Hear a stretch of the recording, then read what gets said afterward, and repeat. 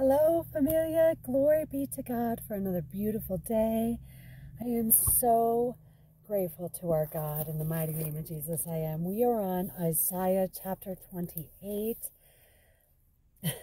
Blessed be the Lord for Isaiah. In the mighty name of Jesus, I bless his holy name for the book of Isaiah. Thank you, Abba Father. It's a wonderful gift.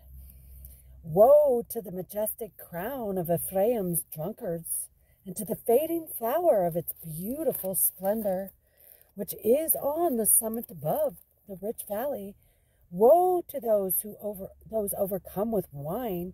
Look, the Lord has a strong and mighty one, like a devastating hailstorm, like a storm with strong flooding waters. He will bring it across the land with his hand.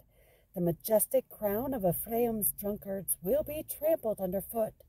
The fading flower of his beautiful splendor, which is on the summit above the rich valley, will be like a ripe fig before the summer harvest. Whoever sees it will swallow it while it is still in his hand.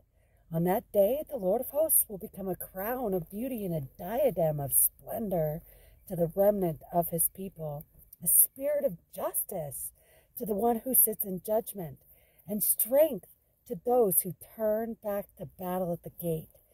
These also stagger because of wine and stumble under the influence of beer. Priest and prophet stagger because of beer. They are confused by wine. They stumble because of beer. They are muddled in their visions. They stumble in their judgments. Indeed, all their tables are covered with vomit. There is no place without a stench. Who is he trying to teach? Who is he trying to instruct? Infants just weaned from milk? Babies removed from the breast? For he says law after law, law after law, line after line, line after line, a little here, a little there. So he will speak to this people with stammering speech and in a foreign language. He had said to them, "This is the place of rest. Let the weary rest. This is the place of repose." But they would not listen. Then the word of the Lord came to them, law after law, law after law, line after line, line after line, a little here, a little there. So they go stumbling backward to be broken, trapped, and captured. Therefore hear the word of the Lord, you mockers who rule this people in Jerusalem. For you said, "We have cut a deal with death, and we have made an agreement with Sheol. When the overwhelming scourge passes through, it will not touch us, because we have made falsehood our refuge, and have hidden behind treachery." Therefore the Lord God said, "Look, I have laid a stone in Zion, a tested stone, glory be to God, a precious cornerstone, a sure foundation. The one who believes will be unshakable, and I will make justice the measuring line. Glory be to God, and righteousness the mason's level. Hail will sweep away the false refuge, and water will flood your hiding place.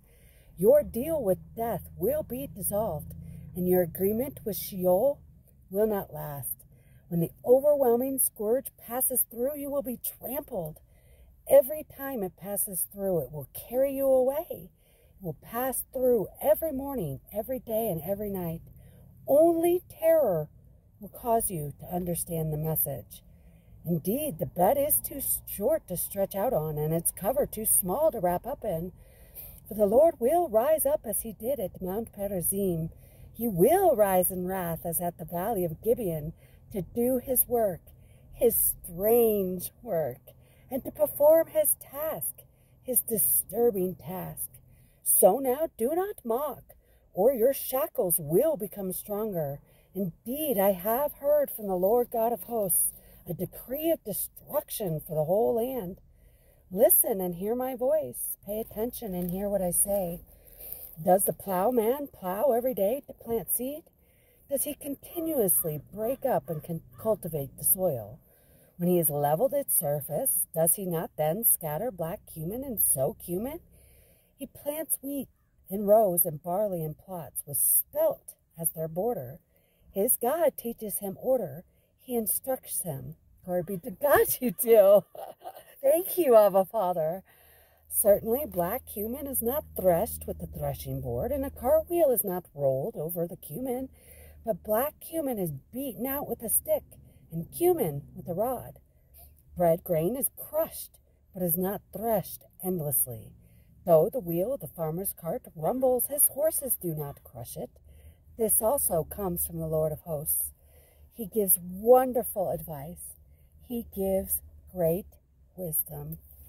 Familia, he does. I can testify to his word in Isaiah, and that he is refining us. He is purifying us, and he is sanctifying us. We just have to go through it, Familia, and he will show us how. He's not the God of confusion. He's the God of shalom. He's the God of joy in the mighty name of Jesus. And so may the Lord bless you and keep you, Familia. In the mighty name of Jesus, I pray. Hallelujah and amen. Bye.